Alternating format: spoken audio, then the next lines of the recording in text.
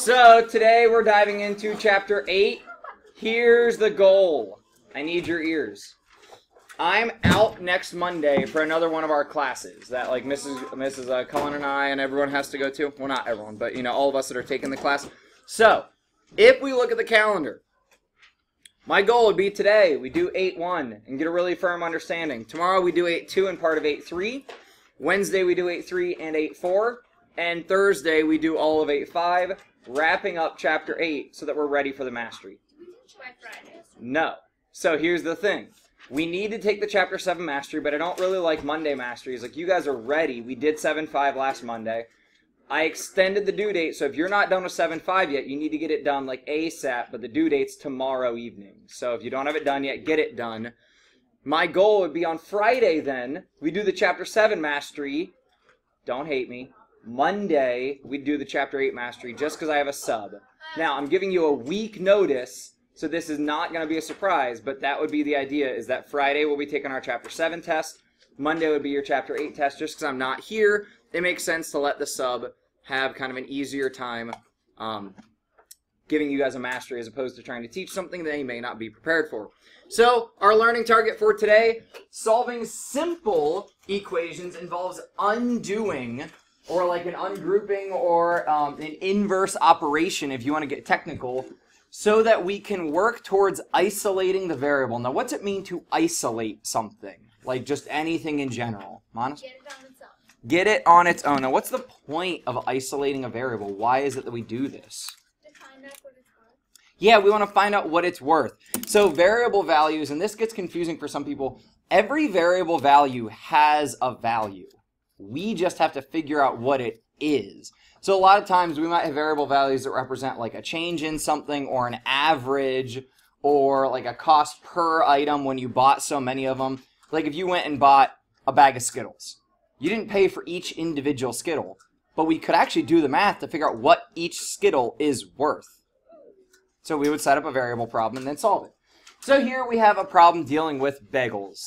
You guys, yeah, it's, well, so Appalachia, everyone has their own accent. So that was the first thing I was going to say. A lot of people will say this differently, depending on whether you say bagels or bagels.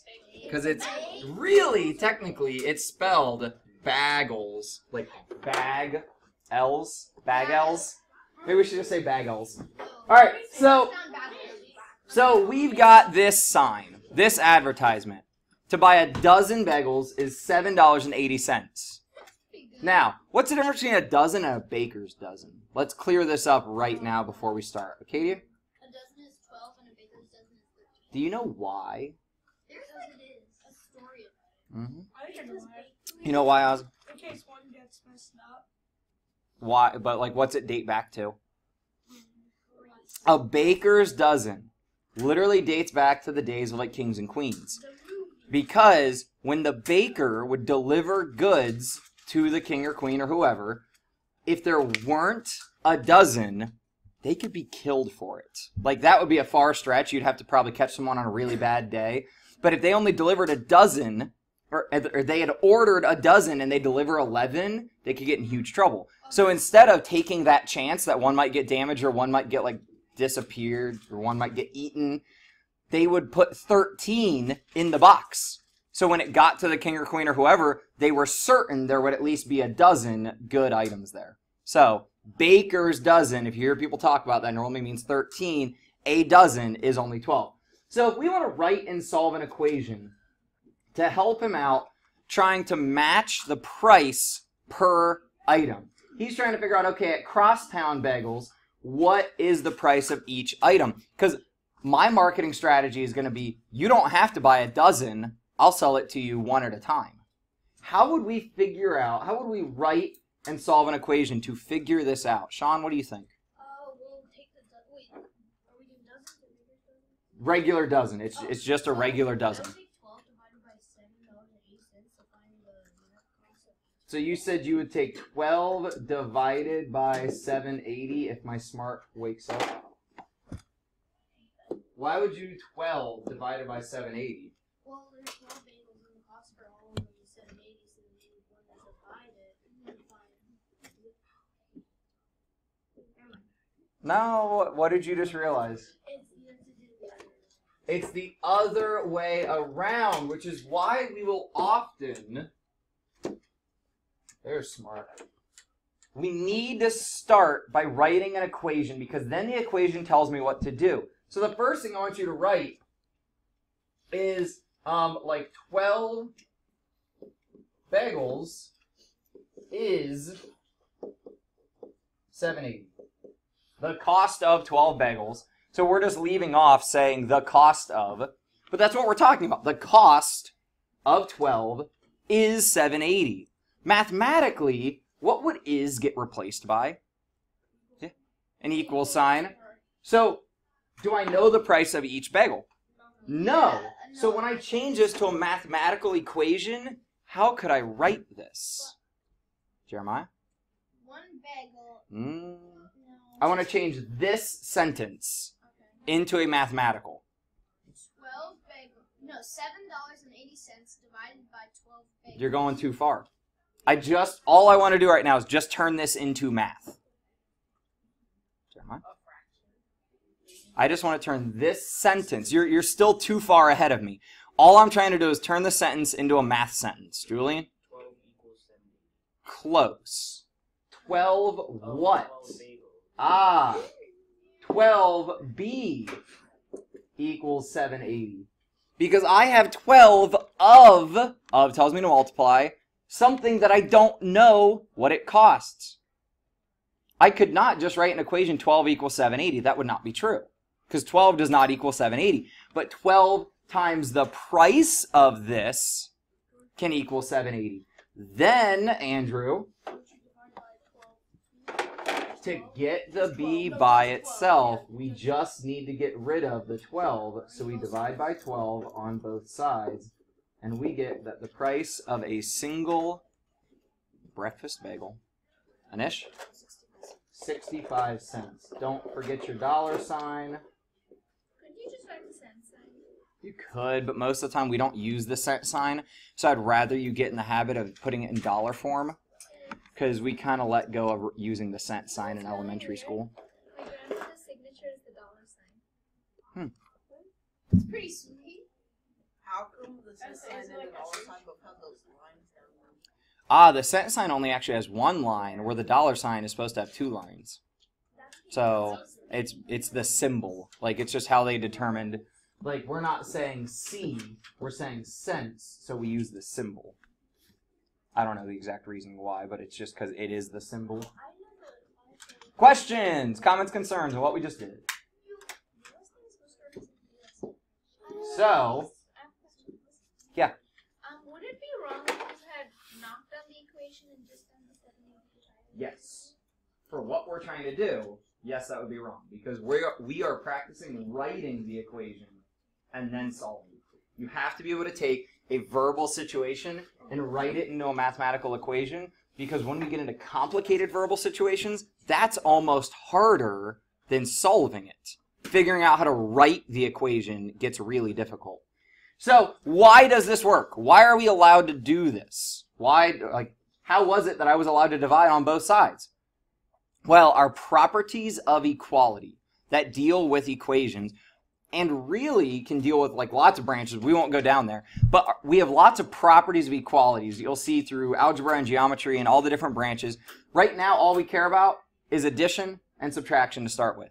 If I have 5 bananas in each hand, and I add 2 bananas on one side, am I equal anymore? No. What would I need to do to make it equal? Add 2 on the other side.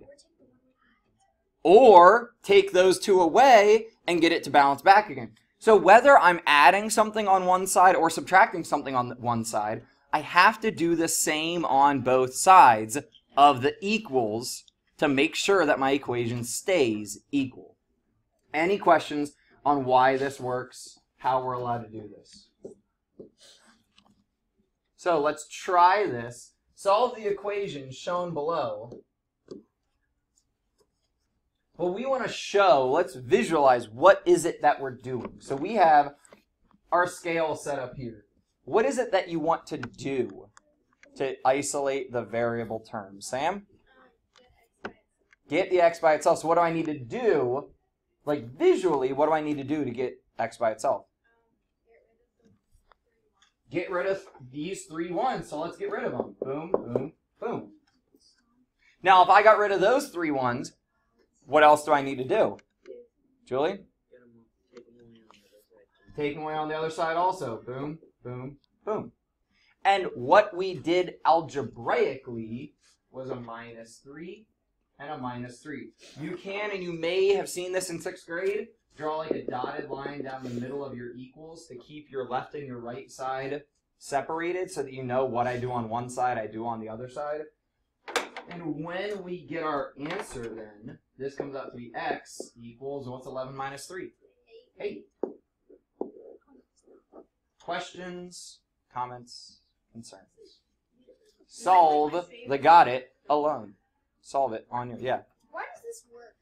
We just talked, like, so imagine if you have, let's say 2 things that are not the same to start with. So let's say you buy, I'm going to make math real easy right now. You buy a dozen eggs for $2. That's about the price of it. So we have, let me capture this and then be able to write this out. We have a dozen eggs, so 12E equals $2. So these things are not actually the same, but they're equal to each other. 12 eggs, $2, their values are equal even though they're not the same thing. If I, on this side, add 6 eggs, let's say, is my price still going to be $2? No. No. So the problem is when I do something on one side, I have to do something on the other side to keep it equal. But I don't, like, if I add 6 eggs over here, I now have $2 plus 6 eggs, which gets complicated. So the first thing we would want to do is solve for what is the price of an egg, and then if I want to add 6 eggs, I can do it more easily because I know the price. Now, because I made this math easy, 6 eggs would really cost $1. So to keep this equal, I would really have to add $1 because 6 eggs is an equal value as $1.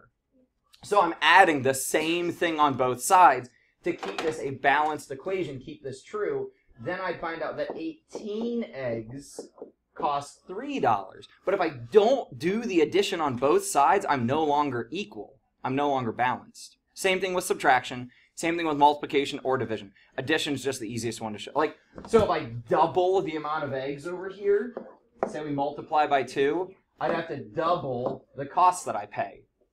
That's the multiplicative property of equality. So, try this one. Take a moment because I told you guys to try it and then I started talking. Try this one on your own. Isolate B, solve for what it is worth. You're done with that? You are welcome to move ahead.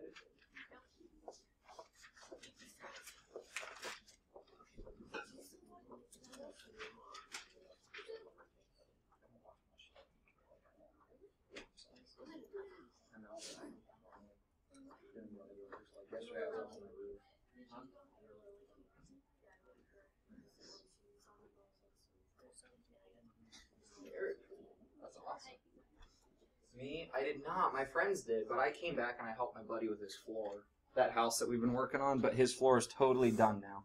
Lots of math involved with that. All right. Mr. Williams is still out. Sean, what is happening to your B? It's being subtracted by 2. So what do you need to do to undo that or cancel that out? Add 2. So if we add 2, that undoes the subtraction of 2. I can put a dotted line down the middle if I want. I can add 2. Now this is where people make their mistakes. Negative 10 plus 2. Where do you land, Sean? No. Negative 10 plus going up 2 lands me at negative 8. Guys, this is where you're going to make your mistakes, and this is why we put so much emphasis at the beginning of the year on that addition subtraction. Be careful with different signs. Go back to those rules. If you forget, ask somebody for help, check for verification, do something that you check that. Now, here's the thing. Equations are wonderfully nice to us Because if I don't know if my answer's right, I can check it. All I need to do, take the value that we solved, plug it in. So if I do -8 minus 2, do I get -10? Well, if I'm at -8 and I subtract 2, I land at -10, and this checks out. Any questions, comments, concerns? That what?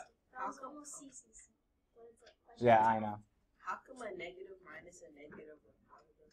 Because you are taking away a loss or taking away a subtraction, and when you undo or take away a loss, you're really gaining. So think about like the OSU Michigan football game, right? If you do the opposite of lose yards, what did you do? You gained yards. So Michigan, if we had the ball, Michigan would want us to lose yards. If we did the opposite of what they wanted, the opposite of loss is a gain. That was a good game. Does that make sense? That was a great game. That was so fun. Technically, Michigan played better than like back then. We had to. Yeah, statistically. Okay, back on math. The multiplicative and division. The multiplicative and division properties of equality work exactly the same way.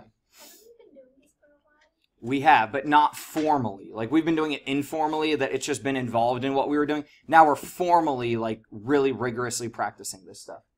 So, when we look down here, and I might as well capture this. When we look down here at our problem involving D, what is it that's happening to your D? Elaine, man, a lot of people are out. Anish, what's happening to D here? It's being divided by -5. So to undo that, what would we do? We would multiply by -5, and we have to do it on both sides. So this is where I like to use parentheses. If you just use parentheses, to me, it keeps things a little bit more clean. So please show that we're going to multiply by -5 on both sides. So why are you getting that again? Because what is happening to D right now? It's being divided by -5. To undo that, the inverse operation of division is multiplication, and we use the value that we're trying to get rid of.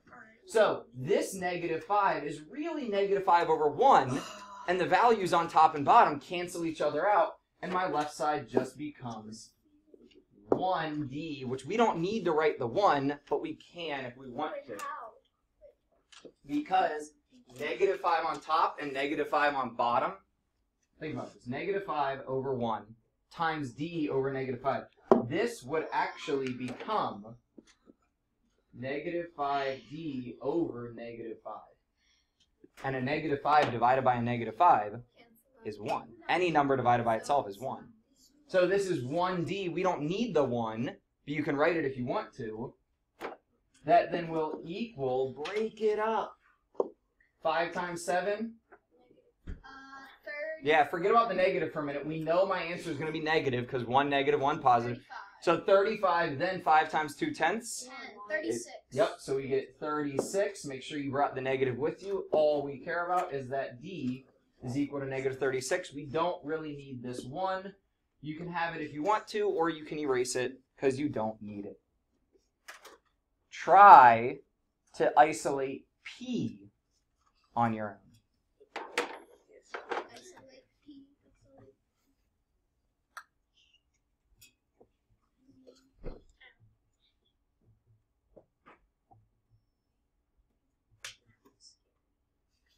So ask yourself, what's being done to the P? How do we undo that?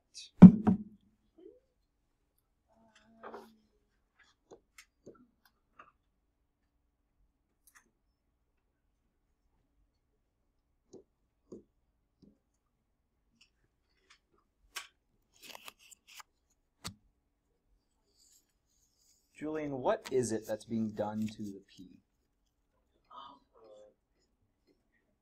Like right now, as it sits, how would you read that? -2 times P, right? Because when you don't put the operation in there, we assume they're being multiplied. So we have -2P. It's multiplication. How would we undo that? Division. What do we divide by? The whole thing. So it's the -2. You want to get rid of the whole, like the entire number that's out there. So if it's negative, take the negative. So then, on the left side, I get just P. Now on the right side, I have 1 divided by -2. If I rewrite that, I could put the negative out front, but it's still 1 divided by 2. So in my mind, I could leave it as a fraction, or, what are you thinking? Hopefully you automatically think this. You could. 1 divided by 2, which is -2. No. That'd be 2 divided by 1. You're doing your division upside down. You have numerator smaller than denominator. You're back from a 5-day break. It's a struggle. Monica? -0.5. We could write this as a decimal also, and it's just -0.5. So whichever way you write it, whether you leave it as a -1/2 or -0.5, either way is correct. Do you see the error of your way? Yeah.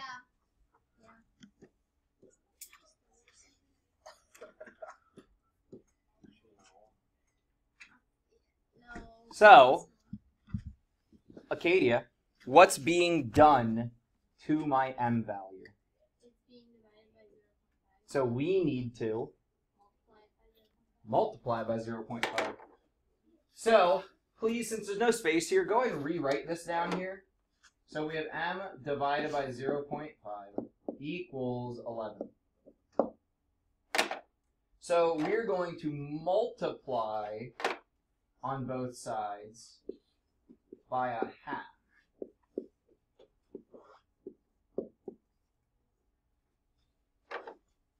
The half on top and bottom cancel out, and we get just m. 11 times a half. Also absent. Ooh, close. What is it?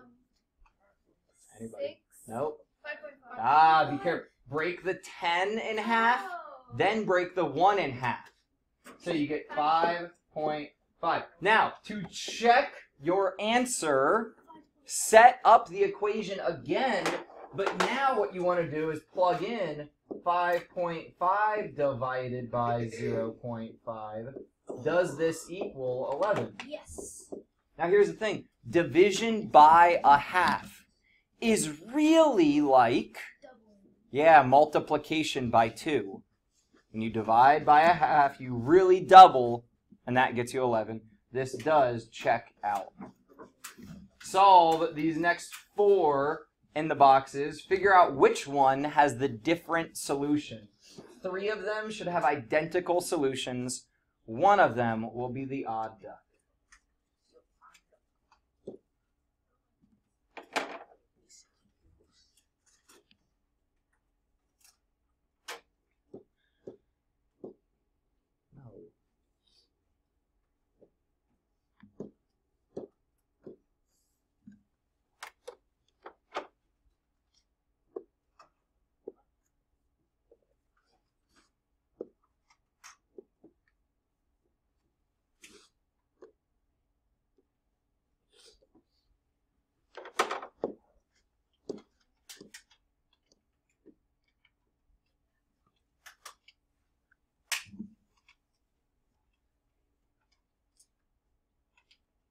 With signs, careful when you're adding or subtracting that you make sure that you're doing the inverse of what was happening.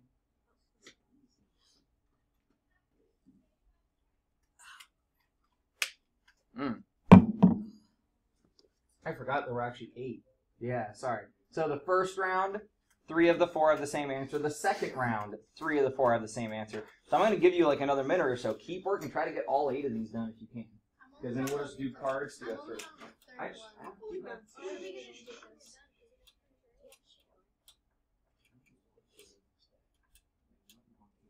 chapter is one of the chapters where we speed up and go a lot faster. Easy's relative. Yep. Where's not I said to you? Depends on how they all sync back up. If you guys want to talk about progression, see me at lunch or at some other point. So Noah What do you do to your n in the 12 n equals 60 to get it by itself? You divide the 12 by itself.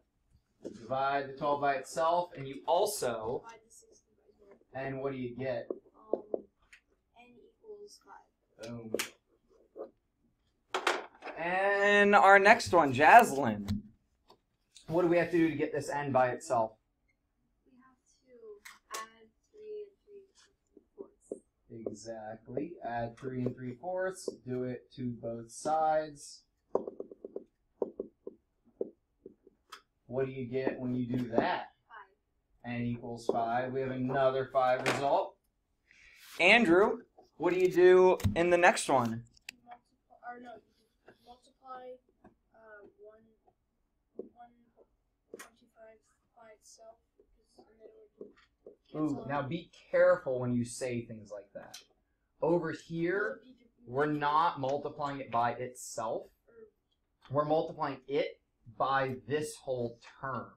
So this is 1.25 times the entire n divided by 1.25. So just be careful with how you say that. But we do multiply on both sides. What's that give you for your n value? 5. So we could assume, but we can't, because assuming is way too dangerous. Mr. Smith, And then there's not too much work for the last one. what do you do? You just add it by -5 because negative 5 plus 15 equals 10. What did you do to solve the equation? I agree with what you said, but what did you physically do right here? I just added -5. No, you didn't. Go back to the beginning of your problem, when you first started. I know what you got for your answer. I know that you got -5 for your answer. I'm with you on that. I agree. But what... So, Jeremiah, here's the thing to ask yourself. What's being done to n right now? How is this? This is n and a positive 15. What do you do to get rid of it? Yeah, you subtract 15 on both sides. So it's not you make it, it's what you're physically doing on both sides to get to that result. So you need to make sure that you show that work on all of these. If it's dividing, we multiply. If it's adding, we subtract. If it's subtracting, we add. If it's multiplying, we divide. So we're always doing the inverse operation of what's going on. Any questions on any of these four?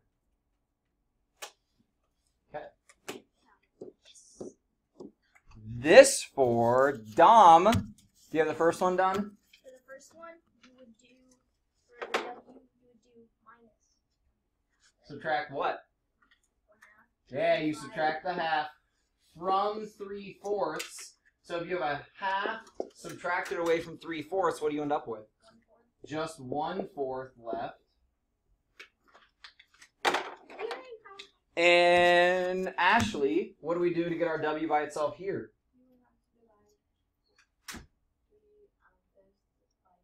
Ooh, this 3.5. Yeah, but we do divide that by 14 because we do that division on both sides. W would then equal, I'm not certain, 25/100ths, which is actually, yeah, if we think about 25/100ths, that's also 1/4. So I'm going to go ahead and write it in fraction form. As long as you recognize that these are the same, then you're fine. Huh? Oh, always, yeah. Sam, what do I do here to get my W by itself? Okay, you add 0.75. I add 75/100ths to both sides. What do you get there? You get -2500.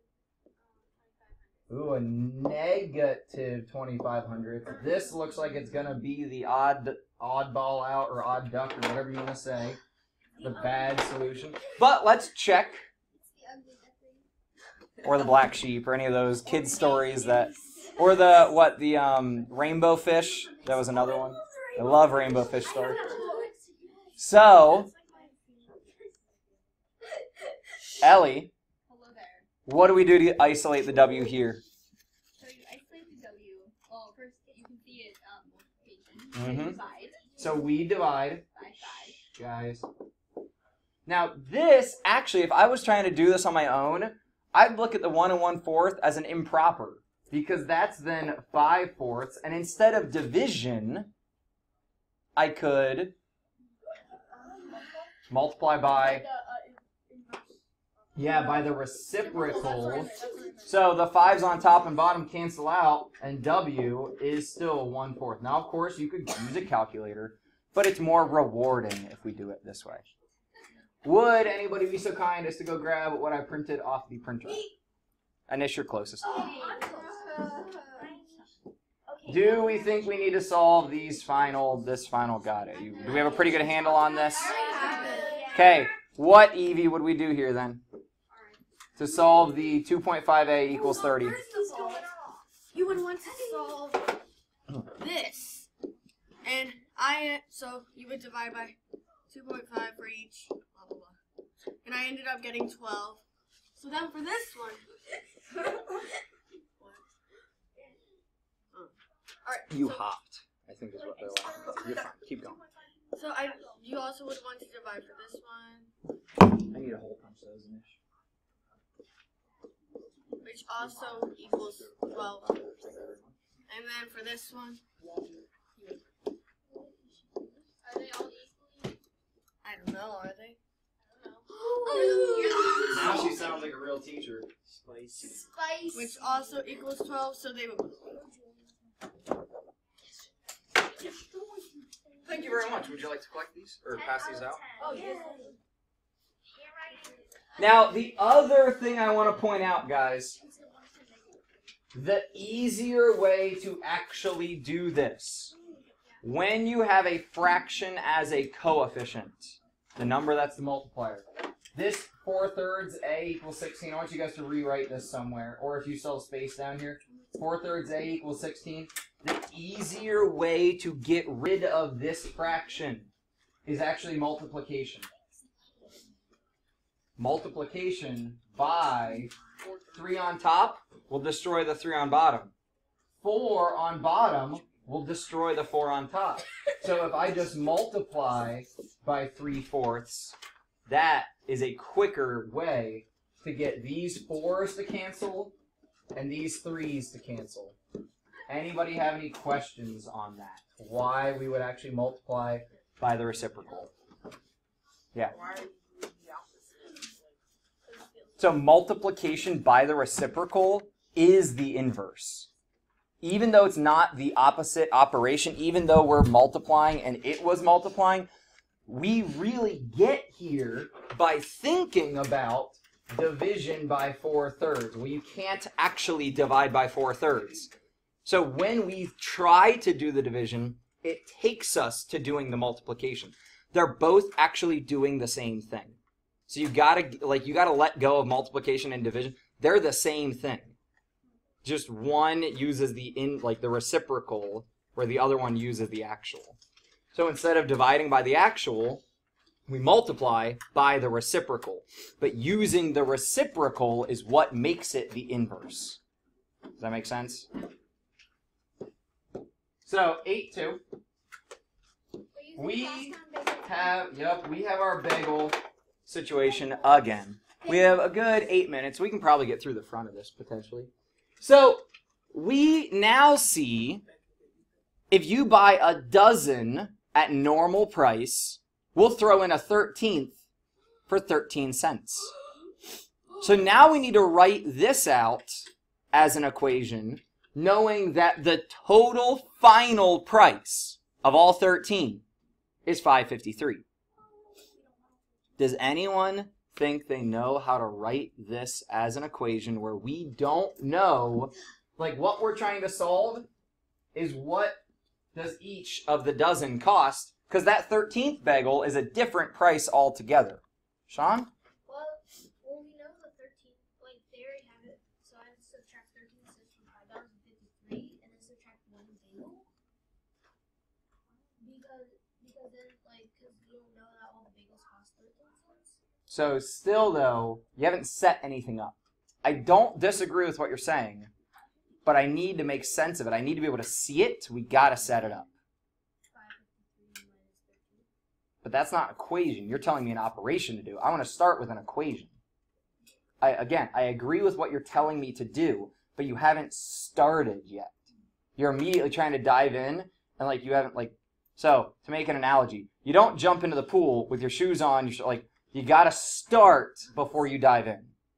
Jeremiah? Wouldn't it be $5.40 equals 12 bagels? Again, you're jumping in with your shoes on. What if you have A swing niche. shoes? So 540 times the price of a bagel. So if I think about the situation, we're buying a dozen. So go ahead and write this out. Plus that extra, or the 13th if you want to say that.